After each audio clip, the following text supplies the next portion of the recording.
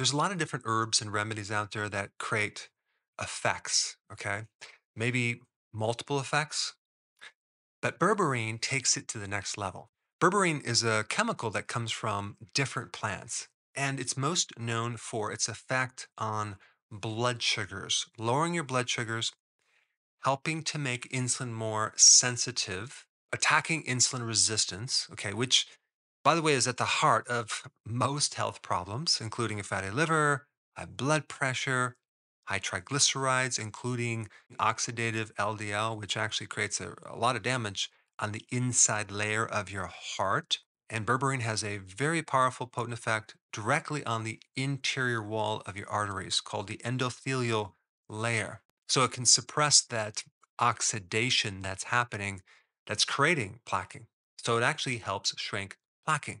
And anything that helps insulin resistance is going to shrink your midline, your weight circumference. Berberine has antithrombotic effects. It improves the symptoms of Alzheimer's, which is type 3 diabetes. And it greatly improves the dawn phenomena, where you would wake up in the morning with your blood sugars too high because you have severe insulin resistance, which is really a problem with gluconeogenesis, which is the production of new glucose from other things like protein and fats. Just think about a diabetic, right? They have high blood glucose. And you might think that the only reason their blood sugars are high is because they're eating too many carbs. But that's not 100% true. One big reason why their blood sugar is high is because their liver is making a lot of new sugar. It's called gluconeogenesis because their insulin resistance is so bad. And this is why berberine is equivalent to metformin, okay, the main medication they use in type 2 diabetes, but without the toxic effects. Now let's get into some other things that berberine can do. It can activate vitamin D conversion to the active form. When you take vitamin D or you're converting sunlight in your skin level, or you're converting your own vitamin D from the sun, it has to be converted to the active form. Well, guess what? Berberine helps that conversion. Berberine helps prevent cardiac muscle fibrosis from occurring after a heart attack or any type of damage involving a lack of oxygen called ischemia. So it's very protective against the cardiac muscles from getting this scar tissue.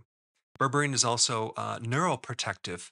If there is toxicity in the neurons, berberine can help protect the neurons. Berberine has a really fascinating effect with neurotransmitters too. I'm talking about dopamine, talking about serotonin, noradrenaline in the hippocampus.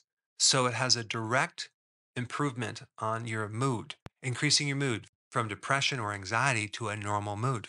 Berberine even helps the withdrawal side effects from coming off of a drug. Berberine is also very antimicrobial, antiviral, antibacterial, as well as having a capacity to improve your immune system, specifically your T cells.